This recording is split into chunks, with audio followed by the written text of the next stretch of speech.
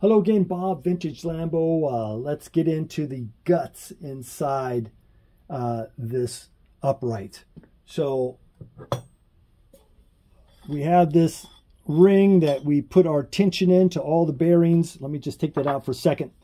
First thing you need to do, clean it up before you take it apart. Try and get this outside all cleaned up. You're going to discover that there's a set screw right here. This has to come out. It's like the first thing to do. Take that out.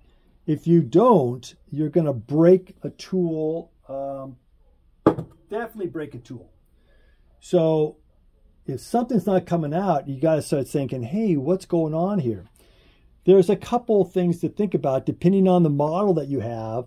Some of them are left-hand thread and right-hand thread, or in this early car, they happen to be both right-hand thread. You know, I'm not here to explain why they did it. It's just that's the way it is, and we go with it. So obviously some new seals need to be put into this thing. This part here, this is the inner race. You have a roller bearing, and this inner race is going to be pressed onto this. I modified a puller to do it, but a friend of mine, he made a purpose-built, really cool for it. It's always nice to have a purpose-built tool.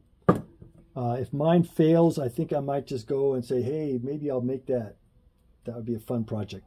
All right, so this bearing is the one that's on this side. We clip it in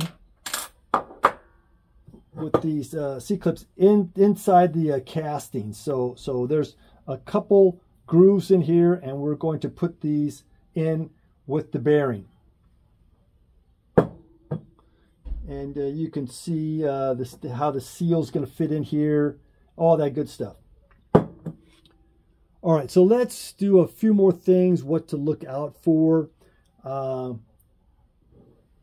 172, that's what the part number they put onto this one is, because we have a 172 over here. These are matching. This is a match set. If you break one of these, sometimes people, they hit the heck out of it or what have you, I don't know. Maybe it was in an accident. It'll break off here. And you say, oh, I just need this part. No, no, no, no. You need the matching part. Here's one right here. It's a spare, and look at that. It doesn't look too good, but you know what? The numbers match. We can always clean something up. This is an invaluable piece to have, but if you're trying to buy one of these, you have to have the matching number.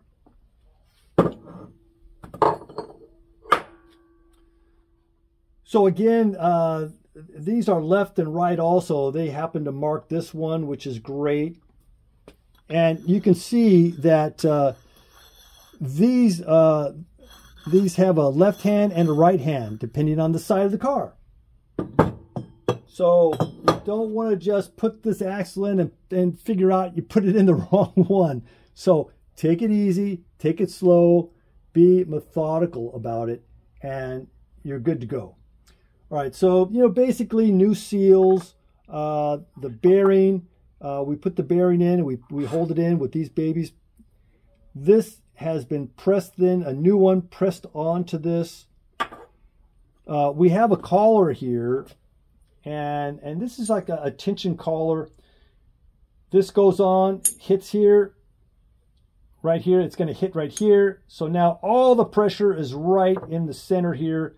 No pressure on the actual bearing here at all. So that's how that works. Now, to keep it all together, we have this collar.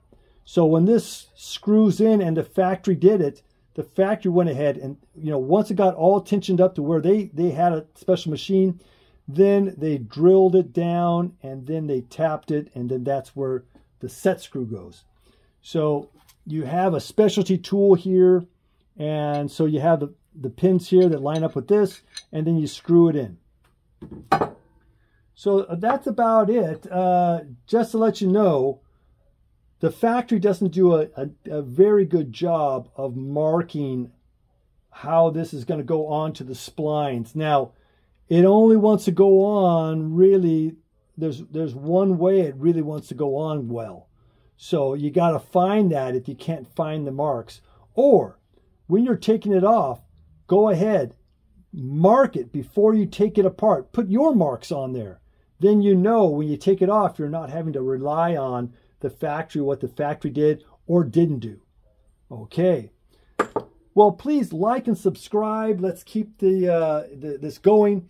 You know, if you want to get some great insight, just go into Vintage Lamborghini Garage and join. You don't have to own a car, but if you are thinking of owning this car, you need to join that before you buy the car. Get your feet wet on finding out how things are. The community is great. There's like 1,000 people on there. So that's my recommendation. So please like and subscribe, and I'll see you on the next one.